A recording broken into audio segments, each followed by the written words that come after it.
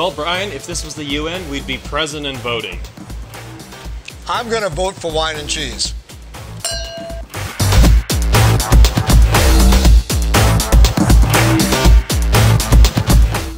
Greetings, everybody. I'm Brian Singh from Brian's Stable. And I'm Isaac Bignell from Say Cheese. And today we're going to be pairing wine with cheese. And specifically today, we are going to one of my favorite Canadian wines. I know. So Canada, you think, not necessarily a wine powerhouse, but well known around the world for the ice wine, maybe for some of the indigenous types of varietals, such as Foch is one, and Baca Noir is another. But one of the things that we're going to be going to the Okanagan, and we're going to be going to Lariana Cellars, and this is from the Açores region, and this is a region that looks a lot like the Dolomites as well as the Rhône Valley. I know, and what's even more fascinating about this one, Lariana Cellars is literally on the border, and there's a road, and sometimes on that road I've actually seen chickens cross it. So now you know why the chicken crossed the road. To get the Viognier. To get the Viognier. Anyhow, so this is why is this one of my favorite wines? It is totally unexpected because it is this very small vineyard right on the border, as I said before, and it's 5 acres only. Really? It's a tiny vineyard.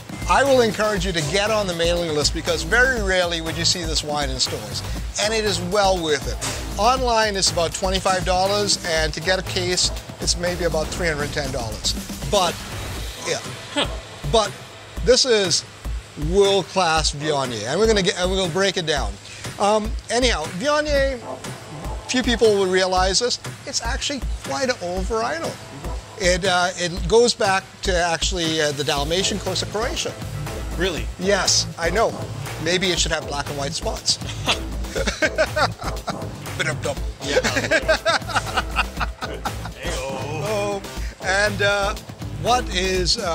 this is a wine that is typically done in a fresh style. It is very rarely would you be able to do an aged Viognier. You get 2 years max out. The only really age-worthy Viognier that you'd be able to get is from the Condrieu region of the Northern Rhône. It's almost rock up there. So those grapes, they're old vines, the grapes struggle to grow, so they really bring a lot of oomph that is going to be able to be aged for a long time.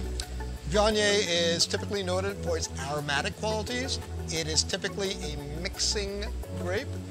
They sometimes mix it with Syrah, known as Côte Rôtie. And the odd thing about it, it's not necessarily about blending it to soften the red wine. It helps stabilize the color. I know, a little interesting fact there. Viogniers are typically noted for their stone fruit characteristics as well as the minerality, and because this one is from the Açores region, it's going to have some unique characteristics. Oh, totally. Okay, so let's give the wine a sniff and check out its nose. Oh wow. Right off the bat. All right. Oh. So this is from 2021, and keep in mind, 2021 we had the heat dome in Western Canada. That's right. So these grapes were under a lot of stress, as well as there were wildfires. So you can detect a smoky note on there. Totally. It's still, the minerality just is cutting though. Beautiful. Beautiful, absolutely, just stunning. And the other thing too is no oak on this. It's because again, when you're looking at how they age Viognier, it's always going to be an enclosed vessel because oxygen really destroys Viognier quite easily. So this one is actually fermented in a concrete vat that's shaped like an egg, and I will put a video up on that. That's like the Romans, right? Yeah. Huh. So it is, well, did the Romans have concrete? Romans invented concrete. There you go. So sorry. Yeah. You know, you see that education actually comes in handy. Yes. Yes, they built the column and they built concrete and then they turned it into wine. Yes, they did. Right, we use it for. So this is very aromatic. Yeah, it's beautiful. It's beautiful. You know, there's a perfume note to it. And that's another element that you'd pick up on, like a lot of white flowers, right? You get honeysuckle, you get a bit of acacia on there. Even rose, I get rose too. Yeah, you got a bit of rose in there too. You know, nothing earthy, nothing other, just like good minerality, a lot of stone fruit. An alpine meadow. Yes, it is. And even we have those in BC too. Yes. Those, yeah. Anyhow, let's give it a taste.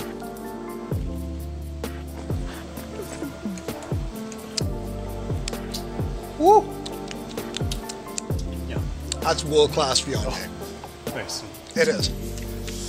Okay, so one of the things that you traditionally find with Viognier, there's an oily characteristic. It's a little bit heavier, but this is perfectly balanced. Totally. It's not light, but it's just well integrated, and it still has that big, rich tongue character, but not in an oily sense. Okay. Isn't it surprising, even for BC, that they are producing Viognier like this? Absolutely. And for the price point, it's hard to beat. It Right. really is. And one thing, you know, just as a point of personal craving, a nice grilled or pan-fried halibut, with a little bit charring up. You know what I was thinking? I just had some the other day. It's sturgeon season. Something like that as well would be very beautiful. Smoked sturgeon?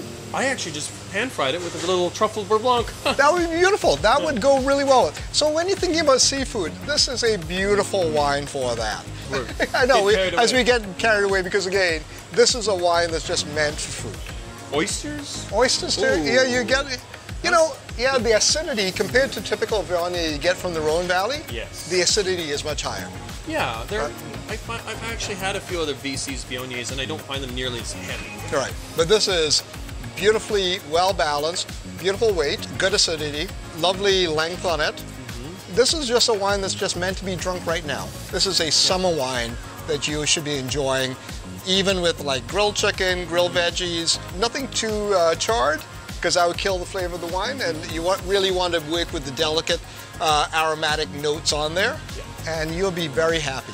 Yes. We're here to talk about cheese. Oh yeah, absolutely. Okay, so let's, what do you have for us today, Isaac?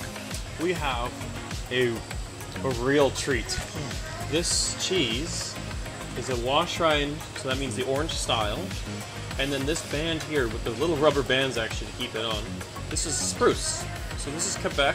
It's called Adoray. It's from this really interesting producer along the Ottawa River. And they're trying to emulate a style out of the Jura in the Golden Mountain. So the Golden Mountain straddles both the Swiss and the French Jura. And it's called Vachon Mont d'Or. And it's about this big. You can get larger varieties, but in Canada we get them about this big. About a pound of cheese wrapped in spruce, again from the region, in a pine box. And they're the most beautiful things. You can put them in the oven, or you let them sit out all day, 24 hours. And I once almost had an argument with a customer about that. He was insistent that he would smell up his house, and I was insistent I wouldn't sell it. I won, and his wife thanked me the next day. You know, such is the power of cheese, isn't Exactly. it? I don't want to sell something like a premium and then have them ruin it, or not appreciate its full value, right? Right. So this has been out for about 4 hours, and we'll try a bit here now, Brian. Okay. Oh my word. It's just like sweet spruce. It's not often those words go together. Isn't that so true? It is. Spruce is just front and center on here. This is the first thing you pick up. Grassy, and the cream is coming out because it spent enough time on the counter. Shall we taste it? Oh yeah. No, I'm just lost in the smell. Oh. Oh my God. It's so luscious. You get a bit of more like broad forest with the spruce, a touch of smoke, but not smoke, but like that foresty smoke. It's actually not even that high in fat, but it tastes like it is. Yeah. There's a almost gingery element to it on the middle of palate. Totally. I get like deep roasted bread and butter. Yes, that's behind that. This is fascinating. Actually, you know, one of the things that I know that works really well with Viognier is ginger. Huh. As a way. I know. We find it so let's see if this works well together. I'm quite excited to try this. Okay, let's get a taste of the cheese.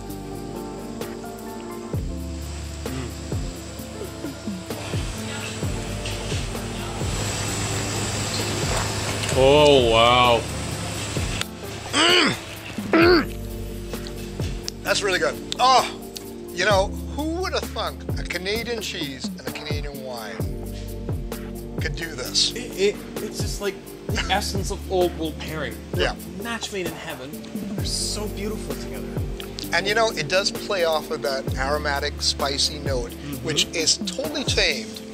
And the interesting thing with the Viognier, it goes over the wine on the front and middle of the palate and falls off a cliff.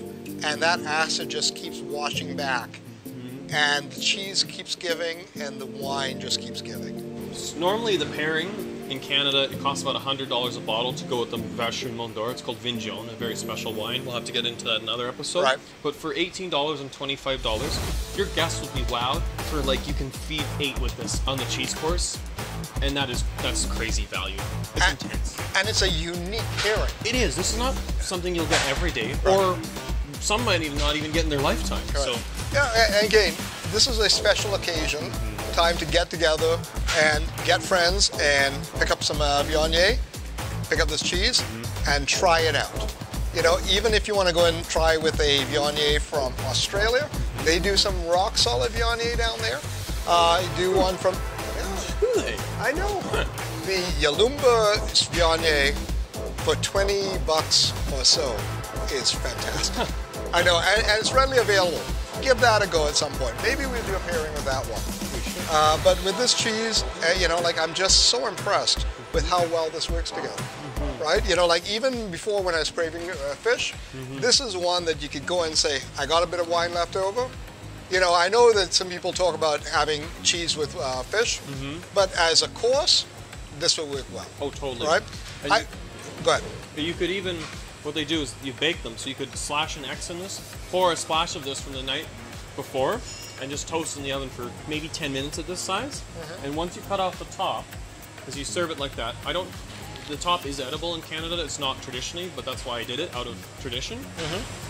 It's bubbly, it's like fondue, but way more. What I'm thinking about is, as we're in the midst of summer, even some fresh peaches. Some fresh peaches dipped in that. I mean, you could actually do BC or Ontario peaches. Keep it Canadian. There you have it. Yeah, and you know, like I'd even think apricots too.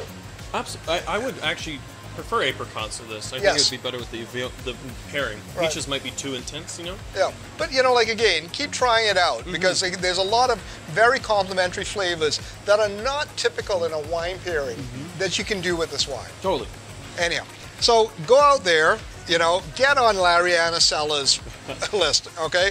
They're not paying me to say this, but I'm one of their biggest fans, and believe me, you know, if you do go to the Okanagan, go to Naramata, because there's a couple hotels that have the wine, and they're serving it there.